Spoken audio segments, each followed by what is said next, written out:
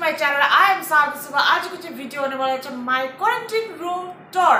आज चाहिँ हुनु चाहिँ day 1 हो. खास गरी चाहिँ म चाहिँ हिजो यहाँ एन्टर गर्दाखेरि यो भिडियो quarantine room यस्तो देखाउँदै के भन्छ पस्नु पर्यो भनेर सोचेको थिएँ, तर हिजो चाहिँ अलिकति इभिनिङ पुग्नेले गर्दा चाहिँ यो रुमको फेरि लाइट्सहरु अलिकति डिम टाइपको गर्दा चाहिँ उज्यालो नहुँदाखेरि चाहिँ so I have to make today so that you C all मजाले हैन अब एकदम ब्राइट लाइटमा चाहिँ बनाऊ भनेर चाहिँ अहिले बनाएको हो।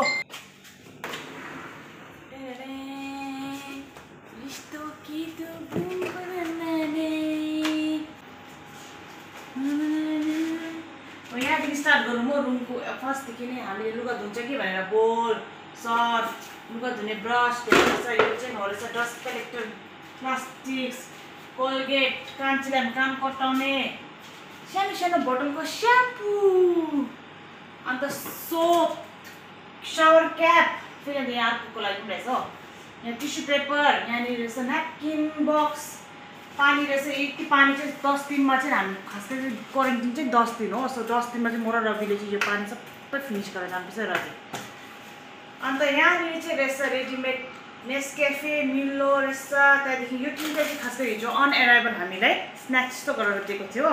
यति मेरो चाहिँ हिसाब चाहिँ सबै खायो, रविले चाहिँ खाएन, गुलियो भने चाहिँ रविले खाने हो। यहाँनिर चिप्सहरू रहेछ लेसहरू सबै खाएको चाहिँ रहेछ, तर मेरो विचारमा चाहिँ यो लेस चाहिँ लिएको जस्तो लाग्यो हो।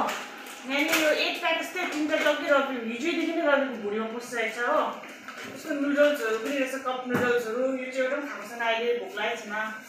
यहाँ फुट्ने ग्लास रहेछ, रेडिमेड टीहरू रहेछ, cup and ससर small पुन्स for making T यो त हाम्रै हो। टर्च लाइट पनि रहेछ अब लाइट गयो भने।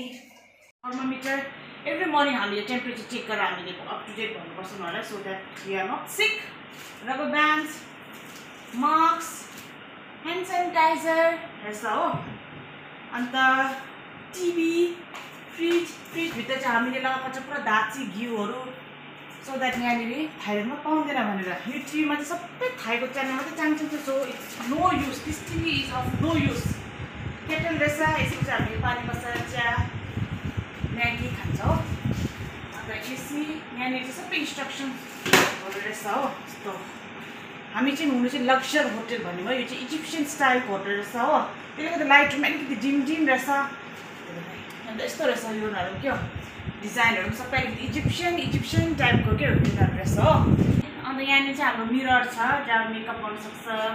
त्यहाँदेखि दुईवटा टावल रहेछ, न्यापकिन बक्स रहेछ। अन्त योगा चाहिँ गर्दैन तर हामीले, तर अघि बिहान चाहिँ युज गरेँ यो योगा म्याट। हामी हल्का फेसियलहरू गरेको थियौँ कि त्यसले गर्दा हो। अन्त केस पनि प्रिभियस भिडियोमा चाहिँ देखेर मेरो भिडियो के चेप्पै थियो नि, आज चाहिँ अलिकति धोएर यस्तो फ्रेस भएको, किनकि मैले जस्तो मात्रै केस स्ट्रेट पारेको थिएँ कि। अन्त 3 डेज चाहिँ नधुनु भनेको थियो पार्लरको दिदीले। यसो आज मात्रै चाहिँ मेरो धुने गराउँछ, आज चाहिँ धुएर म फ्रेस भएको। एन्ड दिस इज आवर कबर्डमा चाहिँ रहेछ एकदम खतरा खाली तिजोरी। यसमा चाहिँ केही छैन किनकि हामी गरिब मान्छे, पैसा पनि छैन हो। अब यस्तो हल्का लुगाहरू पनि अलिअलि झुन्डाएको छ, ज्याकेटहरू यहाँ हाम्रो लुगाहरू छ, ल्यापटप राखेको छ। त्यहाँदेखि चाहिँ यो रहेछ हाम्रो बरन्डा, you can see the view of Bangkok. तर स्याडली यो चाहिँ खोलिँदैन, we are locked up since we are in quarantine. So यो विन्डो खोलिँदैन, सो द्याट हामी बदमास गर्छ जस्तो लाग्यो ल। तर यति चाहिँ खोलिँदो रहेछ कुनै, किन यो यहाँबाट हात लगाउँदा चाहिँ आमामा यस्तो तातो छ कि मेरो हातै लेग पिस हुने ह्यान्ड पिस हुने रहेछ। लेग पिस त होइन ह्यान्ड पिस हुने रहेछ तातोले गर्दा। सो यो ब्याटर बनाउनु पर्छ किनकि ages are on, so just door should be close. त्यहाँदेखि यहाँ चाहिँ वेलकम भनेर रहेछ हो। वेलकम भन्दै लाग्छ त टोइलेट पो रहेछ हो। यो चाहिँ हाम्रो टोइलेट एकदमै नुहाउने बाथरुम रहेछ। अन्त यहाँ चाहिँ फेरि मिरर। अन्त ब्लो ड्रायर हेयर ड्रायर रहेछ।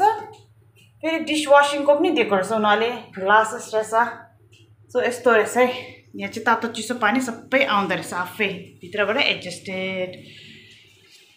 अन्त वाइफाई पोर्ट, यो चाहिँ मेरो गणपति पप्पा। यो टेलिफोन वर्क गर्दैन रहेछ। अन्त यहाँनिर चाहिँ बुक र पेन रहेछ हो। हिजो चाहिँ रविलाई कुनै के जोस आएर हेर्ने न खतरा पोइम दिएको छ हो। 1 लाइन पढ्छु यो पोइमको ले न यहाँनिर म पढ्छु। हस् सरम लागेछ भोलि पछि अर्को डेजमा त्यहाँदेखि चाहिँ यस्तो रहेछ हो यो एकदम त्यहाँ यहाँ चाहिँ यस्तो एउटा टेबल र चेयर रहेछ यहाँनिर चाहिँ तर एउटा मात्रै रहेछ त्यसले गर्दा हामी यहाँ खाँदैन बेडमा यो चेयर तानिरी खान्छ अन्त यस दिस इज मी यस्तो क्युट क्युट चप्पल्स पनि पाएको छ हामीले So here is our breakfast. I have shrimp fried rice, egg poach, and there's some cucumber and lemon रहेछ रविको चाहिँ राइस एन्ड भेजेस होटल चाहिँ राम्रो रहेछ है मैले चाहिँ हिजो रवि चाहिँ सिन्स भेजिटेरियन हो त्यसले गर्दा मैले चाहिँ भनेको थियो यो रवि चाहिँ फेरि पुरा एकदम भात खाने मान्छे हो कि त्यसले गर्दा राइस चाहिँ एभ्री मिलमा दिनुहोस् अन्त एउटा केही भेजिटेबल भए पनि हुन्छ भनेर चाहिँ मैले रिक्वेस्ट गरेको थिएँ होटललाई so they provided rice and some veggies अन्त कुन त्यो के सब्जी हो यो पनि भेजिटेबलको सब्जी एउटा रहेछ ड्रागन फ्रुट्स अन्त यो चाहिँ के हो सस होला मेरो कफी रविको लागि लिप्टन अन्त एउटा फ्रुट जुस पनि रहेछ thank you hotel this is our lunch यो चाहिँ मेरो लन्च हो के हो थाहा भएन यो चाहिँ मैले मेन्यु हेर्नुपर्छ अल्छी लाग्यो मेन्यु हेर्नु यो चाहिँ हेर्दाखेरि स्विट जस्तो रहेछ केक जस्तो यो पनि के हो थाहा छैन रातो रातो के सुप रहेछ यहाँ मेरो फ्रुट्स रविको राइस पनि टोफु फ्राइड होला यो चाहिँ इस्कुसको सब्जी जस्तो रहेछ बिहानको जस्तो यो रविको भेज जुमा एजे that's it let's enjoy our lunch so finally dinner is here this is my dinner non veg यो चाहिँ भेजको खाना रविको फ्रुट्स